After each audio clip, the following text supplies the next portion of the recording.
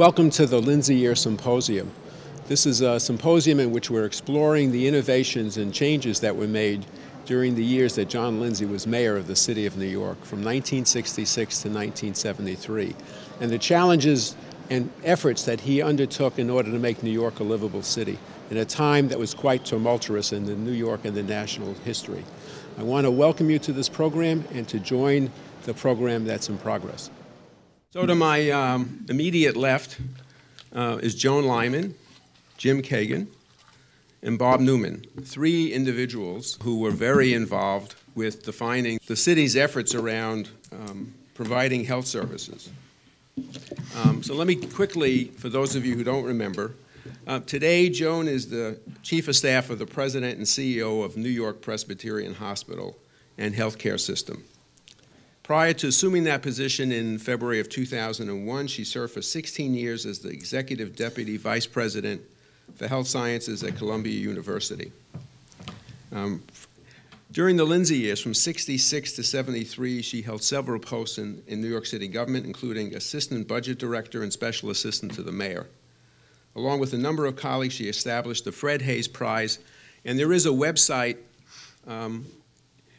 Tony, correct me if I get this wrong, because the card is sitting on the table there. But there is a website for not both Fred Hayes, some of the things that he accomplished, called fredhayes.info. And I suggest you go up on the website. There's a lot of wonderful information and stories about Fred, but there's also information about the Fred Hayes Prize. Obviously, Joan has had a long history both in the Lindsay administration and in healthcare. And to her left, as I said, is Jim Kagen, who's currently a consulting director of the Chartis Group. He has over 30 years' experience assisting healthcare providers in developing and achieving their strategic and financial goals. Prior to joining the Chartis Group, Jim was co-founder of APM Management Consultants and vice president of Computer Sciences Corporation Global Health Solutions Group. Before getting involved in consulting, he was Deputy Commissioner of Health for New York City during the Lindsay years and the director of the New Jersey Division of Youth and Family Services, which is the New Jersey version of our social service and child welfare agencies. And finally, Bob Newman, who currently is the President Emeritus of Continuing Health Partners, and many of you will remember Bob when he was the president of Beth Israel. Bob served, as I said, as the President and Chief Executive Officer of Continuum when it was founded in '97 until 2000, and he was the President and Chief Operating Executive Officer of Beth Israel Hospital. He is a professor of epidemiology and population health and a professor of psychiatry at the Albert Einstein College of Medicine of Yeshiva University.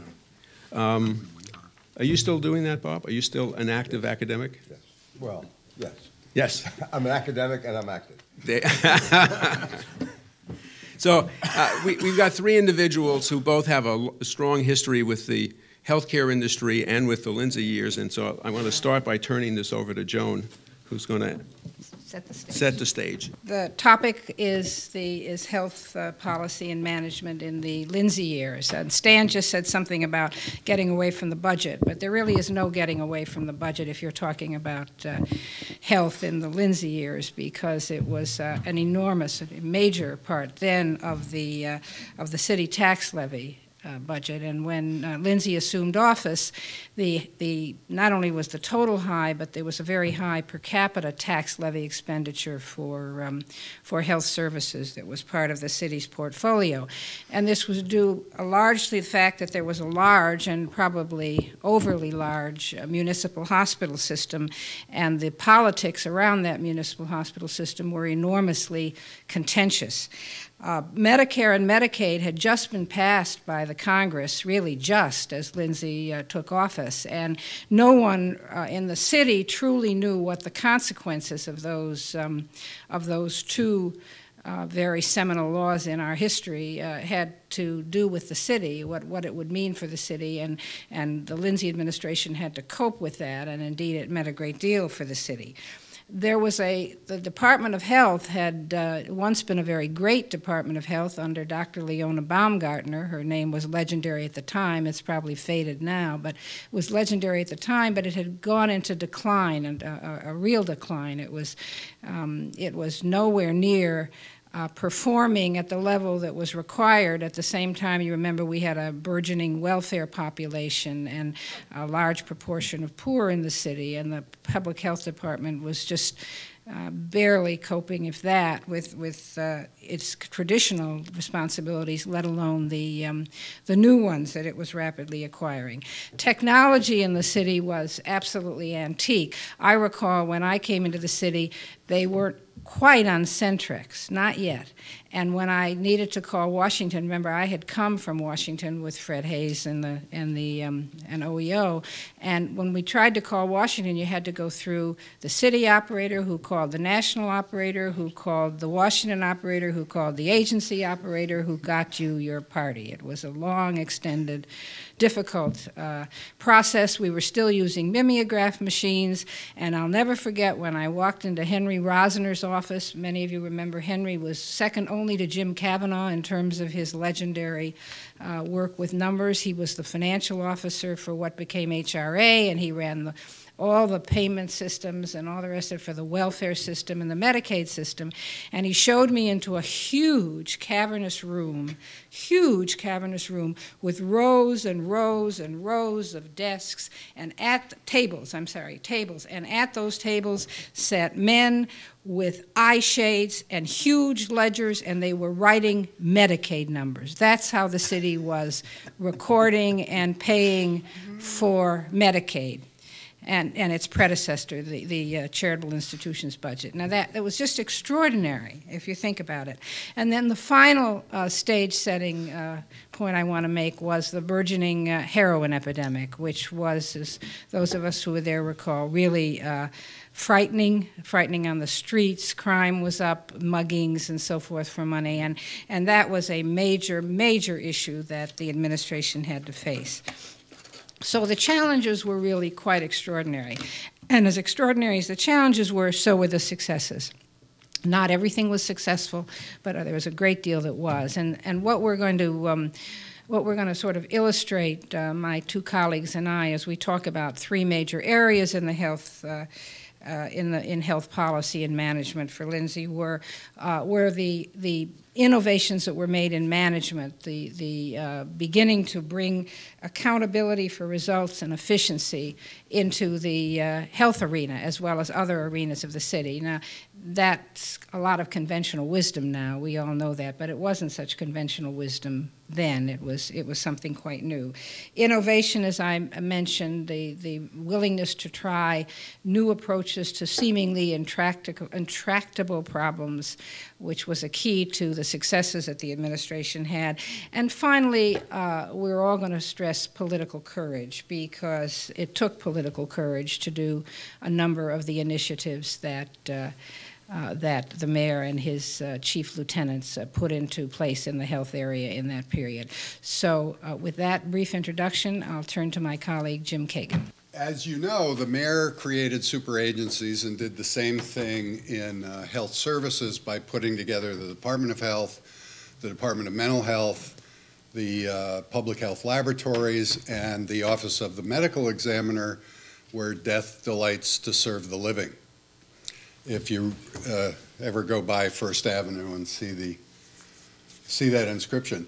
The health department, as Joan said, was in real disarray and accused of primarily of management inefficiencies and problems executing and delivering the kinds of programs that were needed at that time by the city's population. And the mayor concluded, as pretty much everyone had, that this was a real management problem. And there was a physician who was in charge of HSA at that time, but the mayor asked that gentleman to leave the post, and with great courage wanted and did appoint Gordon Chase, a 37-year-old management whiz who I guess could spell health, but knew absolutely nothing about healthcare, had no background in it, certainly had been to the doctor, but aside from that, was absolutely without any background in healthcare. And the mayor took enormous fire from the entire establishment. There was one physician who ran NYU who thought it was a good idea. But although even the critics acknowledged Chase's management capabilities, that's how well thought of he was in that area, everybody thought this was a bad idea, but the mayor took that risk. So Gordon and the mayor thought in order to get things going, they would follow a couple of management principles, which I think were pretty neat. In terms of innovation, they were going to take new approaches to solving public health problems, and there were a lot of new ones that had come along with this influx of poor folks coming to the city. And they would do that without the support of most of the professionals in the department and around the city in public health. That doesn't mean everyone was against them, but there was this cry against Chase and the mayor for not being public health professionals continued into the development of new programming and the expansion of old programming. And they would reach beyond the structure, the infrastructure of the department to accomplish this. Innovative. Then, how would they do that? They would pick services that had a scope where they could be fixed. Gordon and I think the mayor knew that they didn't have endless numbers of years to do this. So they didn't take on some of the huge structural problems like the Health and Hospitals Corporation that to this day is still trying to define itself and fund itself. They took on programs that had a scope that could be improved. They focused attention and resources on them. They scaled the programs to the need, and they got results rapidly. In terms of focusing attention, Nat Leventhal used to call Gordon and say, "You're not mentioning the mayor enough in your press releases." I was talking to Goldmark about this, and Gordon was in Europe traveling, and he sent Nat a postcard and said, "We're mentioning the mayor's name all over." So he was good at getting attention. And then as a manager, as Joan said, getting quantitative results was not the way government worked at that time, but both the mayor and Chase were very good at that and believed that's what had to be done. So let me take you quickly through a couple of examples. Lead poisoning screening, I worked on this program, I don't know if you remember. There were 250,000 kids under 6. A lot of them ate lead paint. Wasn't supposed to be in their apartments, but it was. And heavy metal poisoning is death, or retardation, all sorts of horrible things. And we were testing 8,000 kids a year. Well, you're not going to get through 250,000 kids at that rate. We talked about expanding the program. The professionals said, this is going to be a disaster. You can't take blood from a kid under 6 from the arm or the wrist. You're going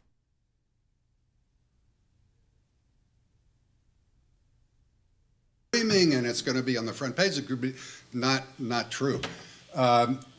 So we decided on a goal of 3,000 tests a week, which would get 150,000 kids tested in a year, and we'd be able to keep up with the 25 or 30,000 new kids coming into that population every year. And we had 26 district health centers, and if we could get 25 more sites, if everybody did 50, 60 tests a week, that's 3,000. So we went to private hospitals, to HHC hospitals, to some of the neighborhood health centers. It's not a big deal. It sounded huge, but if you break it down, it's not a big deal. And then the mayor convened Gordon with the Department of Housing and said, we've got to go test these walls. And by putting together these various pieces with not a lot of money, the problem was not solved, but it moved much closer to solution. A second illustration of these principles is the prison health and mental health program. There were a number of widely publicized suicides in the prison, which got everybody's attention.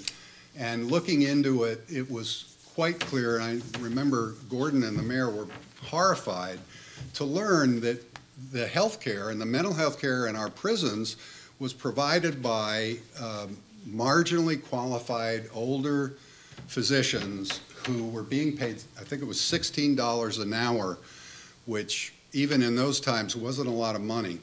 And they were completely unsupervised. I mean, these guys would just come in and do whatever they could do and leave. And that was unacceptable to the mayor.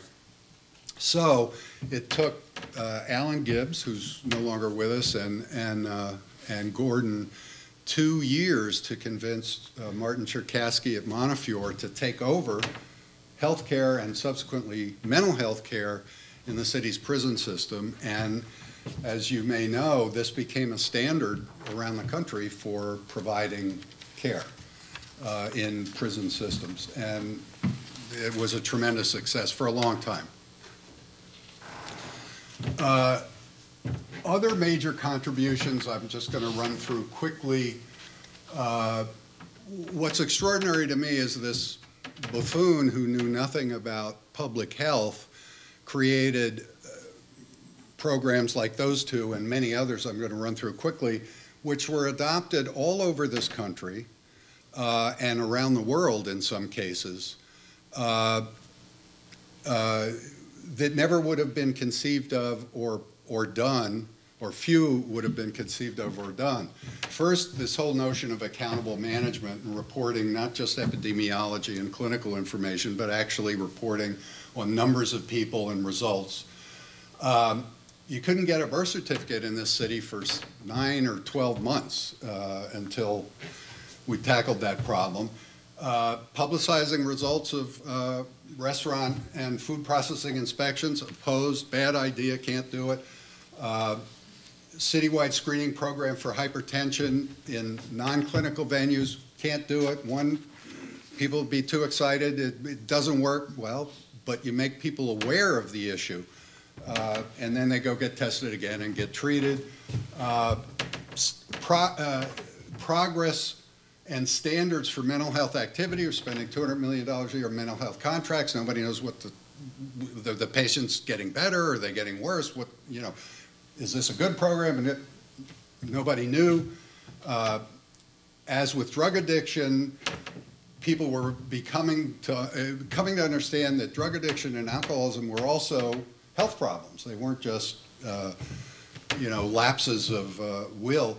And so we had among the first comprehensive treatment programs, abortion surveillance.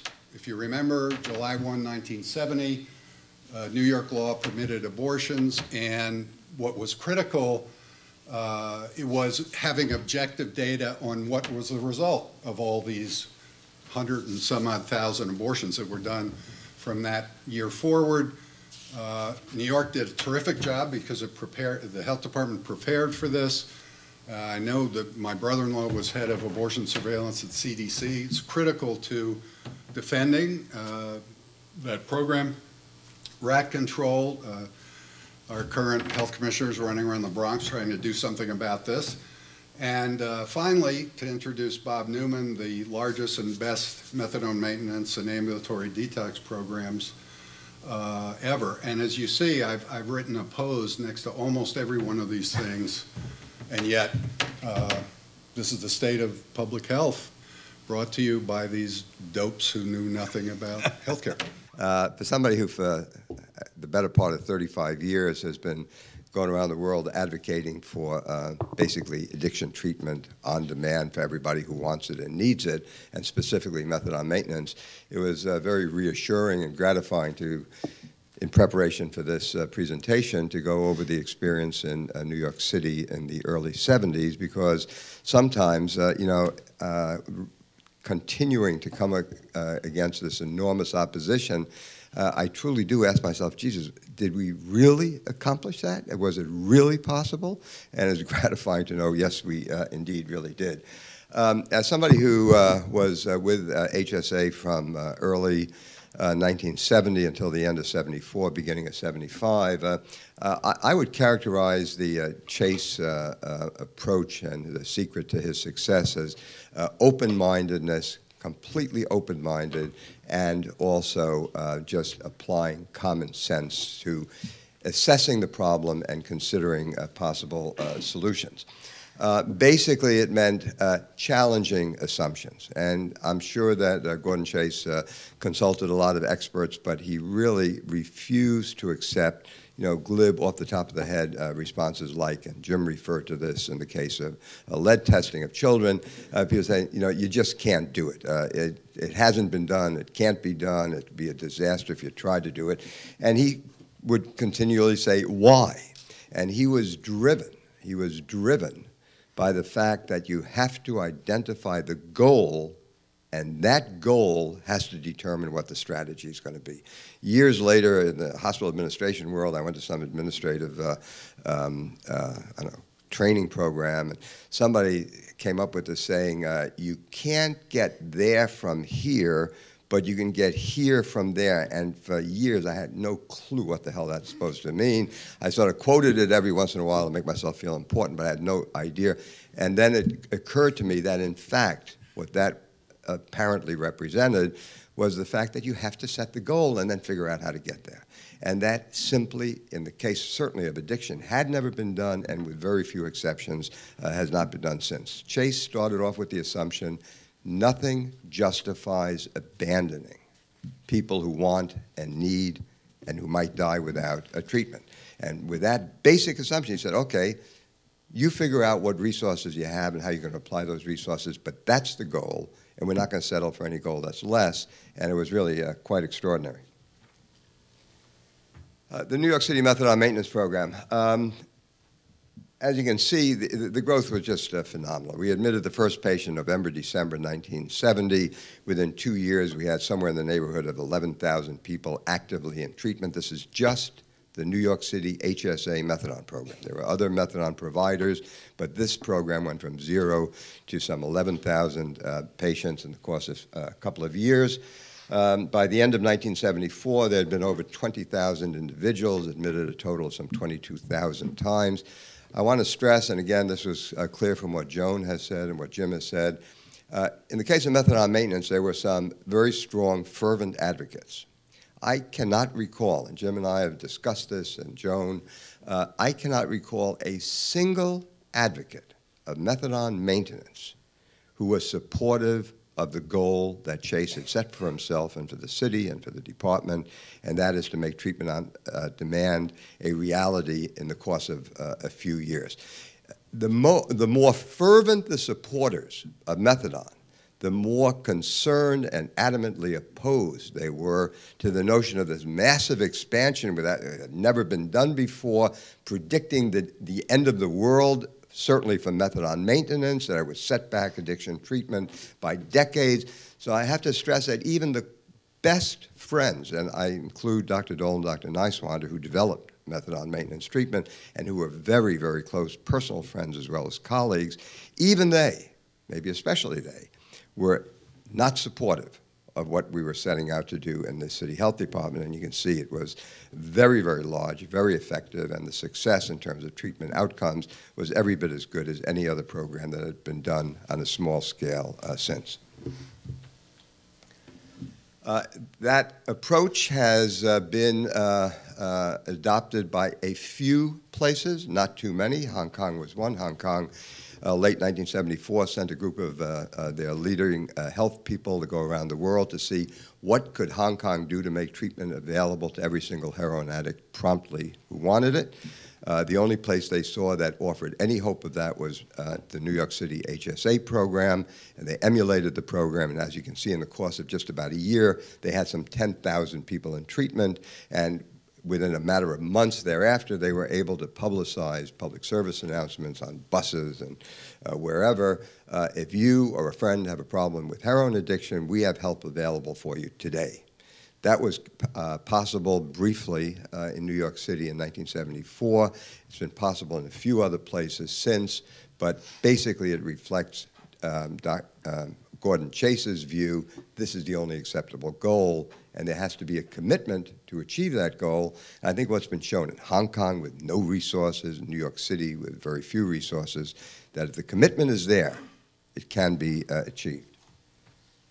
Another example, another part of the world, France in 1995 had 52 methadone patients. Why 52 and not 50 or 59 or whatever? I don't know, but that's the number that's always been used. 52 methadone patients in the entire country. And they said there's a ridiculous era of AIDS. They made a resolution they had to have some kind of substitution treatment for everybody who wanted it. They went primarily with buprenorphine, but the bottom line is, in the matter of a few years, they had tens of thousands of people receiving treatment. Again, I think it's a reflection of what was possible if you followed Chase's orientation. There's another program that, to my shame, I've spent very little time talking about in the last 35 years, which was at least as impressive as a methadone maintenance program, and that was an ambulatory detox program. In the case of methadone, there were a lot of people who hated it. There were some people who loved it and were very afraid of going too fast. In the case of ambulatory detox, I can't recall a single person who thought that this was a good idea. Not a single, nobody thought that ambulatory detox was a good idea. It was time limited, very short intervention. The assumption was that virtually everybody would go back to using again. Chase decided that even with the best success in developing long-term treatment programs, there would still be a lot of people who could not be accommodated, who would not want or consider long-term treatment. And he said, what are you going to do about these people? And he wanted to offer at least one day at a time, which is a catchy slogan, an alternative to the next fix with heroin. As you can see, within about 3.5 years, there were 6 clinics in the ambulatory detox program, also run by HSA. There had been almost 64,000 admissions. So clearly, if everybody else thought it was a lousy idea and totally useless, the addicts on the street did not feel that way. And the cost of this massive program was $1.3 million a year. I said nobody was for it. There were a lot of people who were against it, to the extent that anybody even took ambulatory detox seriously enough to comment on it. 1949, a couple of leaders in the field of addiction said withdrawal is only the first and least important step in the treatment of narcotic addiction. 1971, other leaders in the field, short-term medical detox must serve only as a basis for continuing intermediate and long-term psychosocial rehab and not as an end in itself. New York City HSA, ambulatory detox, it was an end in itself, and clearly the target population found it a very worthwhile end to pursue. Again, this is just the rationale for it, that no matter how much we expanded long-term treatment, and we expanded it massively within HSA and the city as a whole, there'd still be a lot of people, and the admissions to ambulatory detox substantiate this, who simply wouldn't go into long-term treatment, couldn't go, and again, abandonment was not considered an option. This is just showing, this massive growth, steady growth. By the end of 1974, for the first time, for a relatively brief period of time, it was possible in New York City to get admitted to methadone maintenance or to ambulatory detox with essentially no wait, and even then, the steady increase in demand for ambulatory detox persisted. The idea, in part, was to reach people who had not been reached by long-term treatment, again, phenomenally, and this is based on Gordon Chase's just instinct. Phenomenally, 72% of all the people admitted to the ambulatory detox program had never previously been in any kind of long-term treatment. And even those who had a history of heroin addiction dating back 20 years or more, as you can see, some 60% had never been in long-term treatment, but they came to ambulatory detox. Surprisingly, at least to me, and this was not a primary goal, this was sort of serendipitous as an added benefit, some 15% of all the people admitted to ambulatory detox, most of whom had never been in long-term treatment, accepted referral after an average stay of about 7 days in ambulatory detox, accepted referral to a long-term program, and entered, confirmed to have been entered into long-term treatment. And yet today, ambulatory detox, to the extent anybody talks about it, is just dismissed as a total irrelevancy. There's an American Society of Addiction Medicine. Opiate detoxification alone is not a treatment. The society does not support opioid detoxification unless it is part of an integrated continuum of services. And Gordon's response would be, so what are you going to do for the people who are not in treatment? Reference has been made to this extraordinary appointment, the confidence of Lindsay, the courage to appoint Gordon Chase is just, to me, just, even now, I just can't comprehend it. 37 years old, his education was limited to a bachelor's degree with a political science major. He'd had some administrative posts in the State Department. His special area of expertise, this man was coming on to take control over all health and hospitals run by the city of New York. Area of special expertise was Cuban and Latin American affairs. His background in health, as Jim indicated, was absolutely nothing except perhaps his visit to his own physician, which might have taught him something.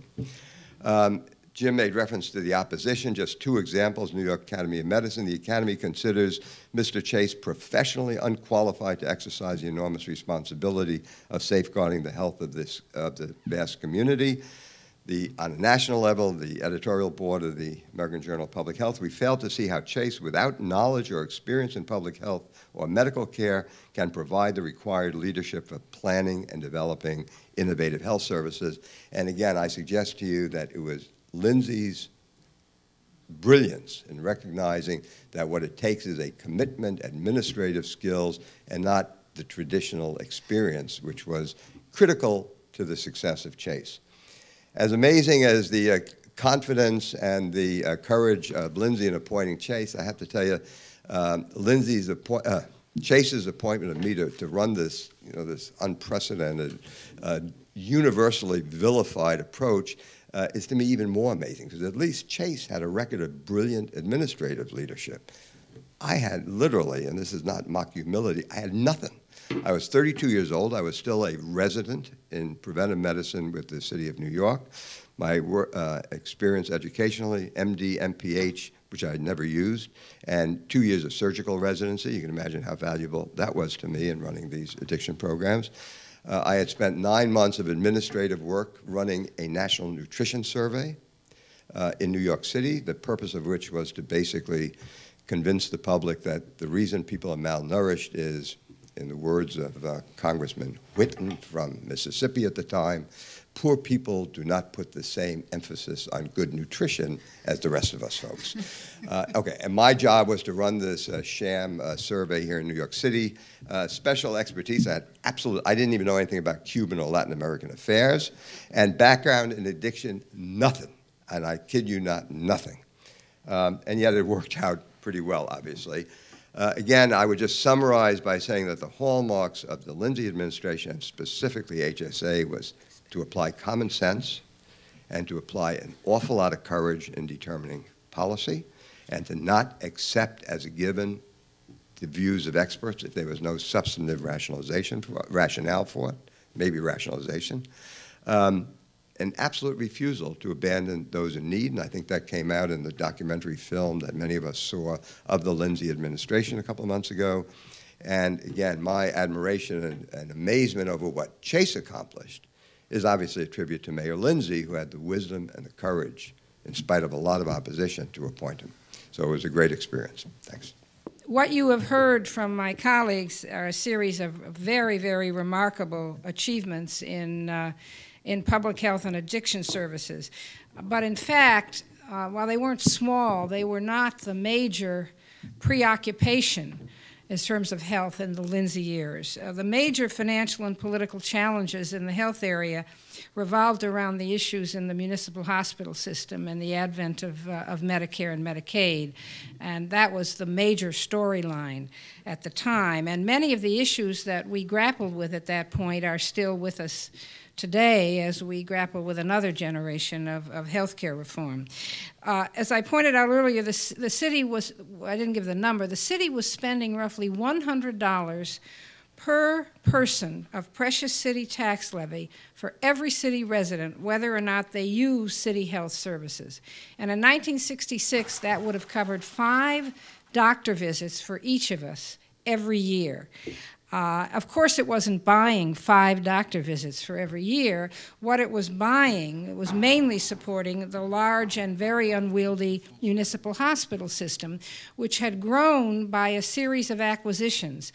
As hospitals, small, not-for-profit hospitals, some of them under religious auspices, some of them under other charitable auspices, would run into problems and see bankruptcy looming, they would put pressure on their local councilman, on the Board of Estimate, on the mayor of the city to acquire the acquire it as a municipal hospital. And that had been the policy and the practice until Lindsay made a very courageous decision, which was not, I think, wildly heralded at the time. Very early in his administration, he refused to acquire a small Catholic hospital in the Bronx, St. Francis Hospital. And that was a seminal decision, and it put a stop, finally, after a great deal of political pressure, to this question of constantly adding to the city's responsibilities by picking up every hospital that ran into trouble. The hospital system was underfinanced, there's no question. It was undermanaged. Administrators were earning, the hospital directors were earning something like $18,000 a year, something like that, which was very low, not even competitive in that time when you think of what hospital administration deals with. And it became a very contentious issue. You had Senator Seymour Thaler, State Senator Seymour Thaler, made it his career to go around to the hospitals at about 4 o'clock in the afternoon with the radio or the television cameras and discover the cockroaches in the basement of Bellevue or wherever he was. And this was a big news event. And the pressure was really severe. One of the most forward-looking health decisions, I think, in the Lindsay or any administration was, again, early in the administration, the decision to put into the capital budget a number of primary care centers. We called them, I think, neighborhood family care centers. It was a recognition that the way to stem the growth, one way to stem the growth of the municipal hospital system, if you didn't just want to chop beds out of the system, which was at that point politically unbelievable, was to set up primary care practices in low-income neighborhoods so people could go to the practices and receive their health care without having to go to the hospital. Now, it took numbers of years for those to come out of the capital budget and onto the streets, but they in fact did. And by that time, they were not enough to stem the problem, as you can see, because nowadays, as we are facing healthcare reform in this city and across the country, there are simply not enough primary care doctors or primary care community health centers to deal with the demand that we're expecting as now uninsured individuals become insured. While all this was happening, Medicare and Medicaid had been passed, and no one was quite sure what it really meant. Rockefeller, when he enacted the state Medicaid program, was exceedingly generous, and he had an eligibility level for Medicaid which was into the middle class incomes. I remember my father, who was a physician, saying to me at the time, "This is lunacy. He's going to bankrupt the state. This is absolute lunacy to put all these people on a publicly subsidized program." My father wasn't a particularly political conservative, but he was a physician who knew what would happen in terms of demand and expenditure when this happened.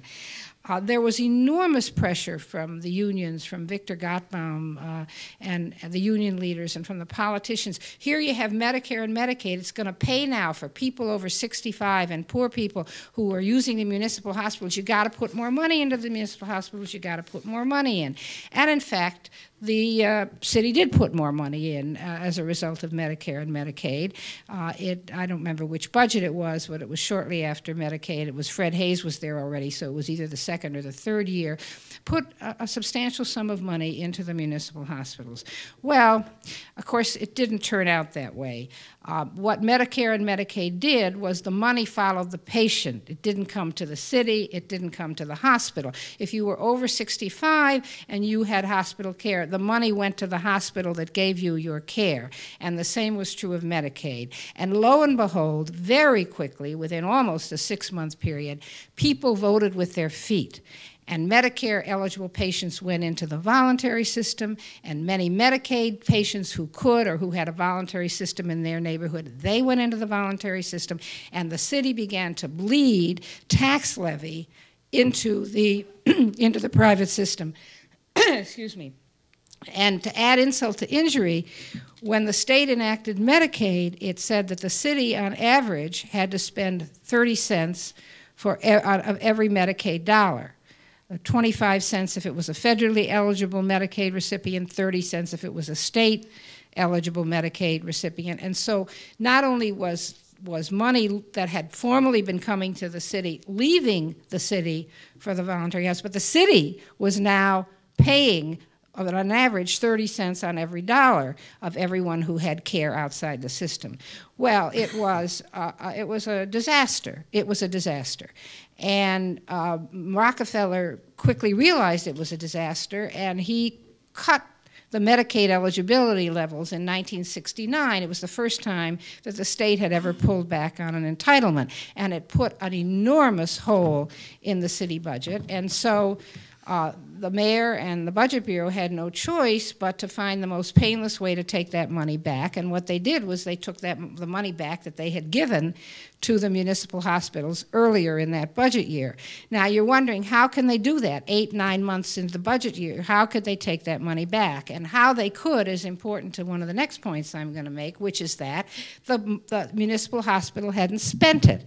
And why hadn't the municipal hospital spent it? Well, there was a great deal of inefficiency in the system and all the rest of it. But the truth of the matter was that to hire a nurse, you had to go through the Department of Hospitals, the Department of Personnel, and the Bureau of the Budget until you could get a certificate that you could hire that nurse. Well, that process took about a half a year. So if you authorized positions in the budget, it took the hospital, the Department of Hospitals at that point, and the individual hospitals, roughly a half a year to get the actual authorization to hire that position that had been funded. Well, you can imagine the advocates, there was a storm. I mean, I'm sure you've been talking during this whole period about the political situation there, the strength of the community advocates, the strength of the municipal unions, the fact that no one was interested at that point in particularly in fiscal responsibility. They were interested in services. And Lindsay had to do something in response to this storm. And so he created a Blue Ribbon Commission under Gerald Peel, who was the editor of Scientific American at that point and a highly respected figure. And he said, tell me what to do about the municipal hospitals. Well, what they told him to do was to take the hospitals and put them in a not-for-profit corporation. They said the city can't both regulate the hospitals and run the hospitals. It's a conflict of interest. You really have to take those hospitals and let them run themselves. Non-starter politically, totally non-starter. So the Peel Commission was put on the shelf, and the issue was how do we respond to the continuing furor about the hospitals. And the solution, which many have condemned, but which I confess to some bias, I was part of the group, the small group that came up with this, the solution was to put the hospitals in a public benefit corporation. And the reasoning behind that was precisely, at least in my mind, was exactly the experience of taking 6 to 7 months to be able to hire someone. Hospitals could not operate in local communities under the crushing weight of the city overhead agencies at that point, which were crushing in their procedures and their red tape. I think Bob Newman and Jim Kagen have pointed that out in terms of some of the other programs that went on. And so when the Field Commission failed to produce a politically feasible solution, the decision was made to put them in a public benefit corporation, which was somewhat surprisingly, went through the legislature fairly easily.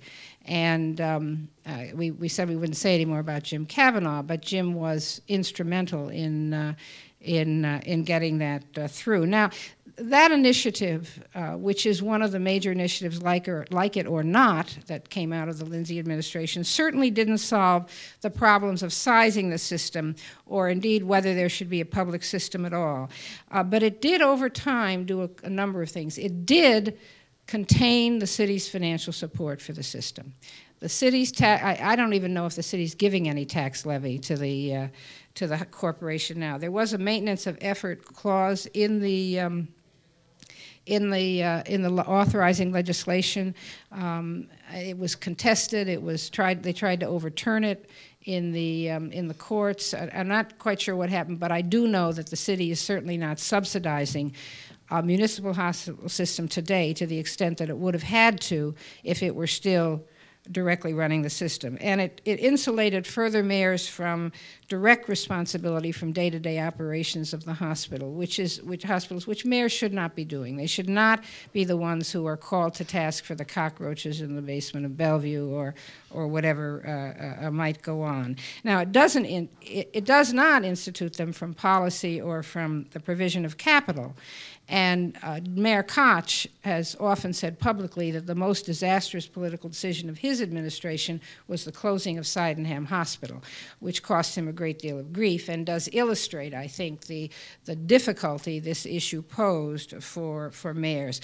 I think over time, and it's arguably, it also enabled the hospitals to hire better leadership and improve the quality and the management of the services they provide. It's a far different system today than it was many years ago.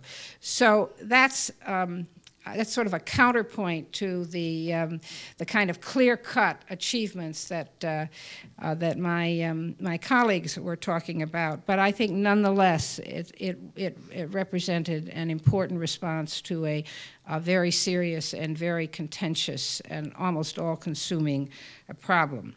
So I'm going to switch now into just briefly summarizing what those of us up here think are the lessons that are learned from the experience of the Lindsay administration in healthcare. And they're clearly, there's just, I'm going to go briefly because it's really a repetition of the themes you've heard earlier. Management, accountability for measured efficiency and results, an obvious lesson and a serious one. The importance of innovation, of thinking outside the envelope, and of challenging the conventional wisdom. Enough has been said about that. That was a hallmark of the Lindsay years. I think I want to say, though it's also arguable, that reorganization can be an effective strategy.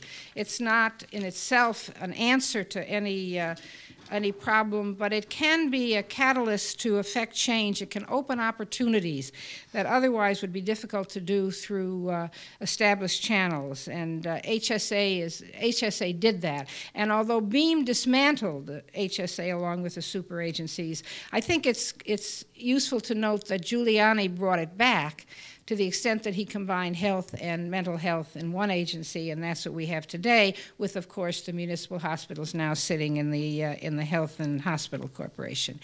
Another lesson is the importance of political and administrative courage, of being willing to take risks and be flexible enough to alter course. Bob didn't mention that Lindsay started out his addiction policy with an agency called the Addiction Services Agency, which emphasized non-drug treatment. That did not work. It could not be scalable. And so in midstream, he was flexible. He changed course and began to back the methadone maintenance and ambulatory detox. But it's almost paradoxical, but a lesson from the Lindsay years is there's also value in political modesty, particularly if you're faced with the need to change or repair large systems, as was the case with the municipal hospital systems. Focused, targeted results can be more successful than trying major overhauls, even though the latter may be necessary. And I sort of say to myself, what's the lesson for today in that when we're thinking about major overhauls of our healthcare system?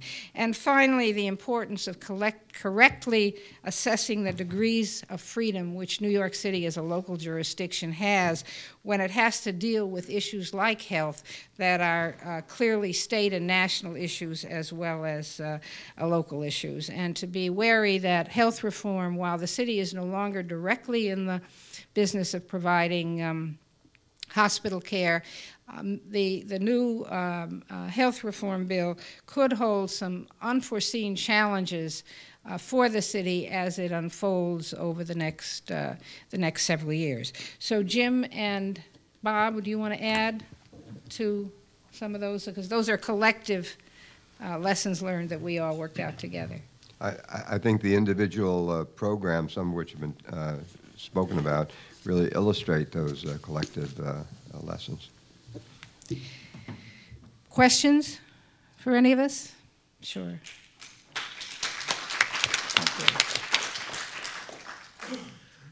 Roger Hers.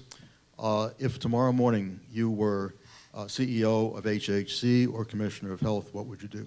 My answer is that I would do, I think, pretty much what's being done now. I think our Commissioner of Health in New York, the last one, Tom Frieden, and now the other Tom, whose name just escapes me right this minute, right, have done a great deal in terms of facing the challenges not only in public health, but they have faced the question of primary care, of preventive care, smoking, the anti-smoking initiative. I mean, you can go down the list. I think they have done a terrific job. As far as the Health and Hospital Corporation is concerned, I think its problems have less to do with the city right now. Alan Aviles has to deal with the state and the federal government. I don't think that this is a sea change since the Lindsay years. He can't turn to Bloomberg and say, I need money. Want to mention one or two of the external obstacles? Pardon me? Want to mention one or two of the external obstacles? Oh, there are a lot of them. You mean in terms of health care reform? No. Oh, there's all the changes in reimbursement that are coming down.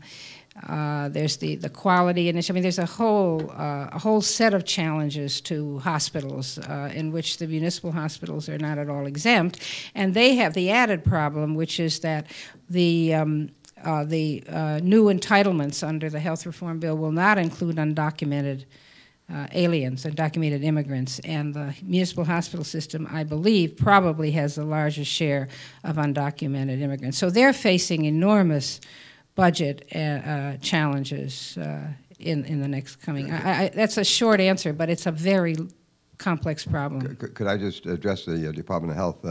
I would ask what can be done, what must be done in terms of addiction in New York City today. Joan mentioned the phenomenally admirable, wonderful, and apparently effective anti-smoking efforts of the city, where hundreds of thousands of nicotine gum and patches have been made available free of charge by the department.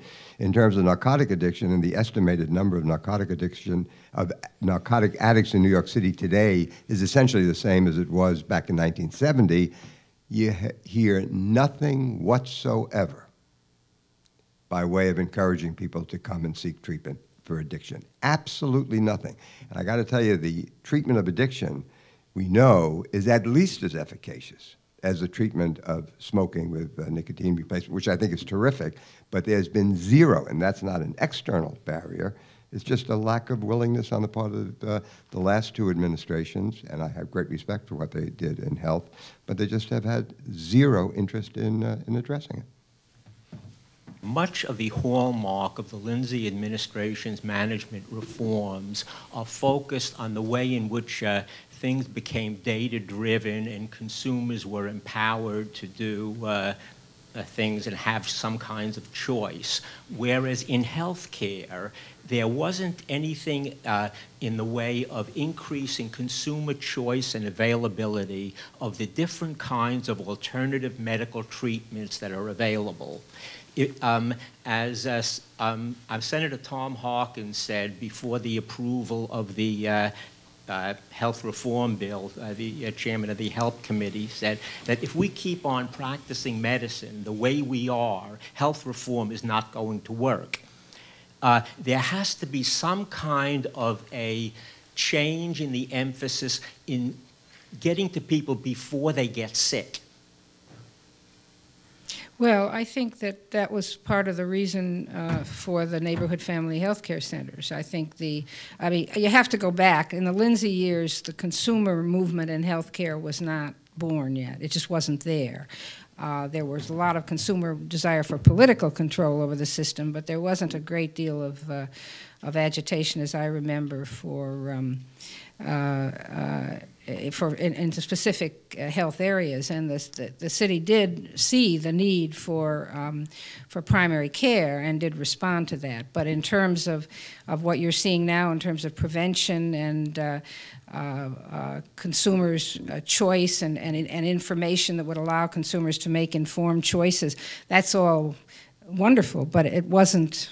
It just wasn't on the horizon in the mid-1960s. Well, and community action was there, but not Medicare and Medicaid were actually the pump for acute care medicine. And doctors, you know, we created this mess because we decided to pay for procedures and pay for, you know, for treatment. Diagnosis and treatment after people got sick, and so you're correct. And it's still true. So the transition, you know, insurance companies don't want to put money into prevention because patients don't stay with them longer than a year or two, and then they go to another insurance company. So the system is at least a decade away from doing this because of the way the economics work.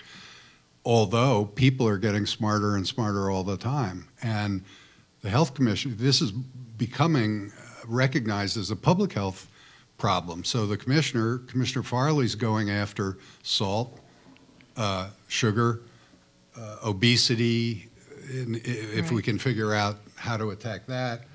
This is the conclusion of this segment of the Lindsay Years Symposium, in which we've been looking at innovations that were introduced into the operation of New York City government from 1966 through 1973.